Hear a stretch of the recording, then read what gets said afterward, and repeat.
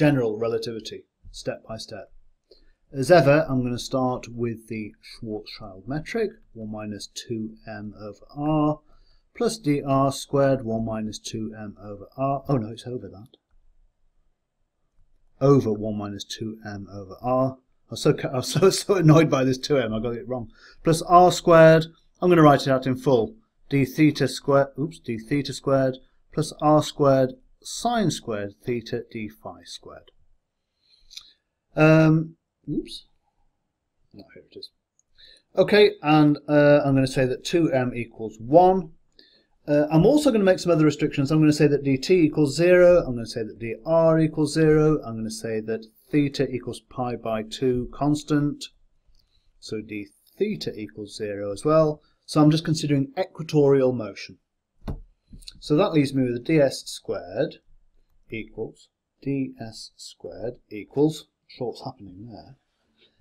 That's gone, that's gone, that's gone. R squared d phi squared. So if I've got some nice coordinates here and I want to go round a radius of r0, that's phi, then the total perimeter, I guess you say circumference, equals the integral from phi equals 0 to 2 pi, if I want to go round and come back again, of, so that says that ds equals plus or minus r d phi. It's plus or minus because we can go around clockwise or anti-clockwise, so I'll go around clockwise. So it's r0 d phi equals 2 pi r0, which is not as obvious as it looks. Of course the circumference is equal to 2 pi r0, but this is the same as flat space, and it's not flat space, so that is a non-obvious result. Let's just consider a slightly larger circle of radius r1, and of course the circumference there is going to be 2 pi r1.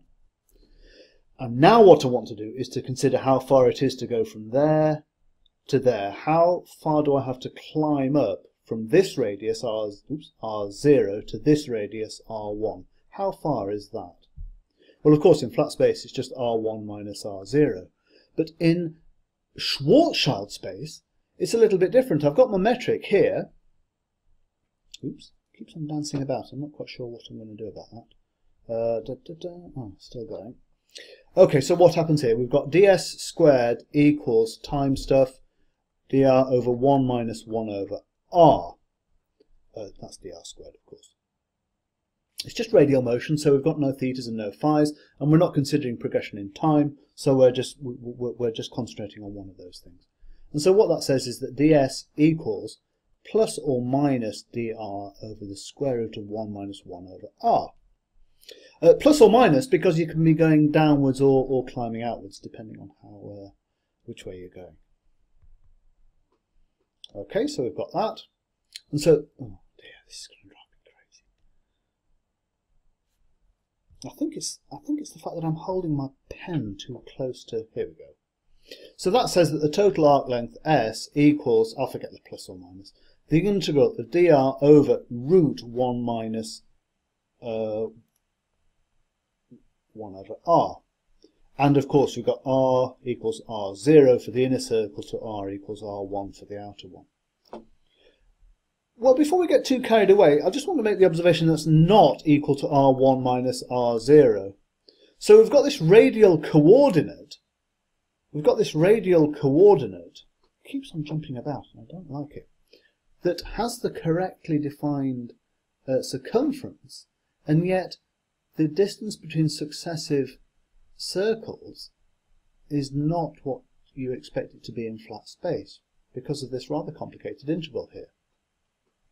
Okay, well, let's see if we can do this. I've got a Maximus, a Sage session set up here, and I'll go over here and we'll do it right now. Let's have a look at this. Bonk. So I've just set up, do that again.